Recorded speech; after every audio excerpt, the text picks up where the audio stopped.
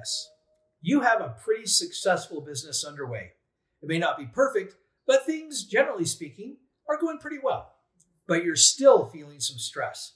Emotional well-being for business owners is at an all-time low. It's hard being an entrepreneur. And it's okay to admit that there are times when it's hard, and you may not actually enjoy your own business. Don't be embarrassed by that.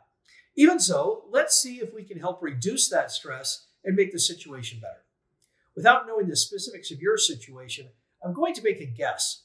You're probably experiencing some burnout symptoms. You may feel like you or your business are in a rut. Maybe you need some fresh ideas that help reignite your entrepreneurial dreams.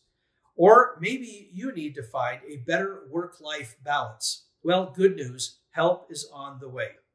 If you're feeling like you're in a rut, then it's time to break out of that rut. There are probably some new ideas that you have in mind, but are having trouble implementing them into your existing business.